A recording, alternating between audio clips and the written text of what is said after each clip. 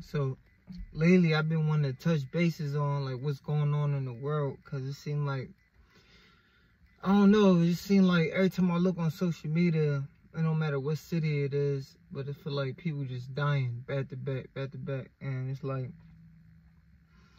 I don't know, I be trying to figure out, because the way the culture going right now, it's like people feel like, this is my opinion, that they need to hop in the streets in order to get a rap career, or, you know, everybody want to be this real nigga, the shooter. And, you know, back in the day, it wasn't like that. It was like, you know, it was the shooters, the people that got money. Then it was the, you know, the dudes that stay out the way, and, you know, they knew they role, they place, you know what I mean?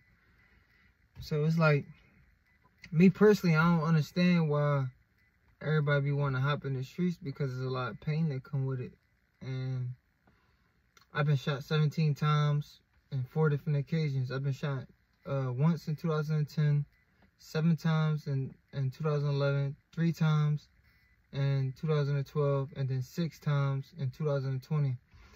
And it's like, it's just a lot of pain that come with it. So I be trying to like wrap my mind around it, like why people that never been in the streets or needed to get into it, wanted to get into it, you know, just to feel this pain. You lose a lot of homies and just a lot, man, getting shot. And then, you know, it's crazy because I remember I had friends, I had a youngin', my young boy, he dead now, but at the time, I'm like, you know, he was moving reckless, wild, doing shit like that. And I feel kind of bad because I was the one that turned him out, but I just be trying to figure out, like,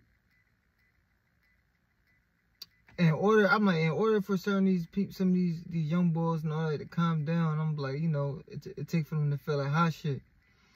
But the only thing with that is, you just hope that, especially when it's somebody you love, you just hope that they survive that hot shit the first time it come around. Me personally, I didn't learn. Like, when I kept getting shot, it made me worse. But, you know, I know dudes, a lot of my homies, a couple niggas that got shot, and they calm right down afterwards. Like, they ain't want no parts of that street shit after that. Like, you know what I'm saying? But the hot shit ain't no joke.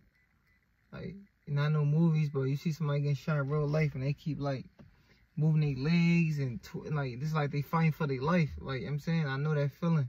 Two out of the 4 times I got shot, I felt that feeling. I feel like I was fighting for my life, like, losing so much blood. I feel like my soul was leaving my body, and I tried to fight it. And man, and I know, thank God I'm still here, but I don't know, this shit just roll out here, and, you know, I don't know. And one thing I want to clear up too, because I make videos on social media, you know, funny videos and stuff like that, but it's really be based off my life, like stuff I went through, you know, or how I got to move to this day. But it's not because I had one of my friends say, yo, bro, just say you promote gang violence. I actually don't. I'm not in the streets no more. I don't slide on niggas no more. But, you know, I do carry myself accordingly, because once you hop in that street life, ain't no leaving. Never. You know what I'm saying? You can try to change and do this and that. That's cool. But as soon as you get too comfortable, that's when somebody take you out. You know what I'm saying? So it's like I still be on my shit. But that's only because I had to. Because you know, years ago as a young boy when I hopped in this shit. You know what I'm saying? So you gotta move like that for the rest of your life now, because even though you want change, you want better for yourself, everybody else ain't thinking like that. So, you know, just some things to think about. So, I don't know, these young boys gotta do better though, man. Everybody want rap this and talk about what they doing in their raps, and it just don't make no sense to me. And all the pain that come with it, it's like you don't know.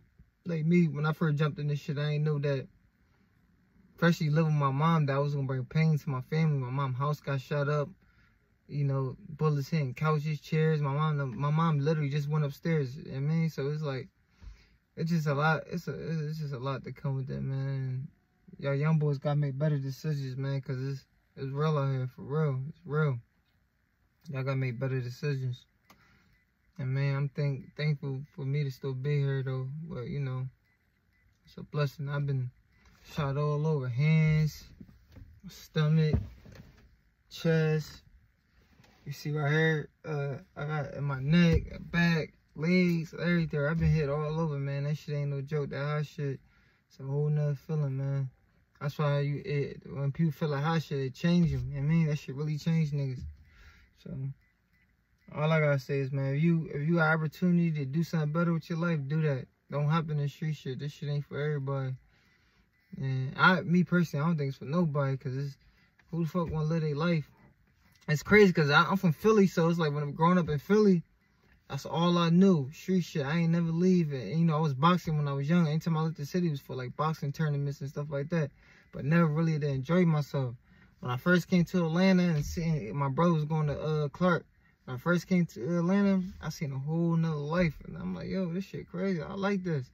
Philly, I'm used to, you know what I'm saying? Somebody look at me too long, got up on them. Like, that shit just too much, man. It's like, you're not really living life.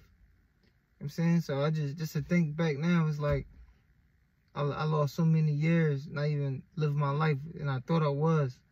Because I'm thinking being in the street, shooting guns, getting shot at, shootouts, and all that shit was fun. But really, that shit caused so much pain, anxiety, PTSD, everything. Like, you just, like now, even to this day, I can go out of town to go have some fun, and I'm watching everybody, watching from the hip. Damn, for make sure you don't got nothing on them. It's just